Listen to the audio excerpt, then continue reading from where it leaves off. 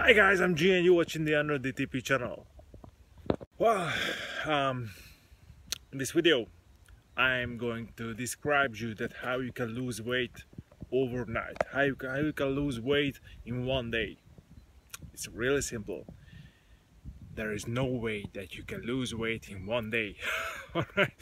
There is no way that you can lose weight overnight. This is a long-term process all the time. In one day, overnight, you can lose weight because yes, you can lose kilograms, you can lose pounds, whatever you're measuring. You can lose weight, but that weight is only what if you wake up in the morning and you go to pee, you go to the toilet and give a shit,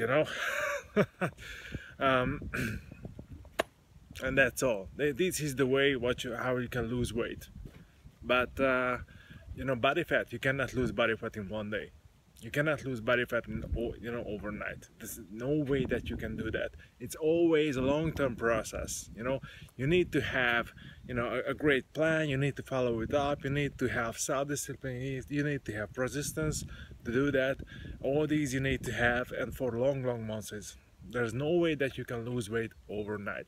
Yes, you can lose weight. Yes, you can lose kilograms. You can lose pounds. Just because your metabolism.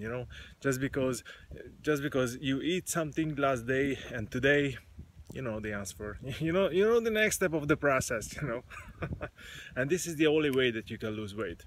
No other way. Overnight, you can lose.